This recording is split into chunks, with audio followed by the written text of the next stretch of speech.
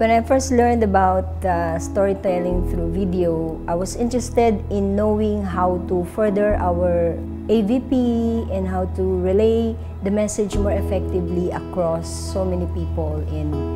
Through this training, the storytelling video will give us insight into more techniques or strategies on how to do a very good video that will relay the message more effectively to your select target audience.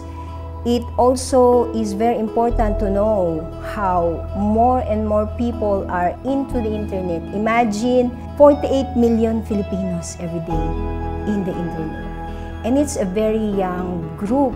If we use the right video that appeals to this set of people, the young age group, then we snatch them away from the distraction, and the gospel penetrates this young age group. We produce more young people who are passionate for Christ, and we get to have more young people saved in the church.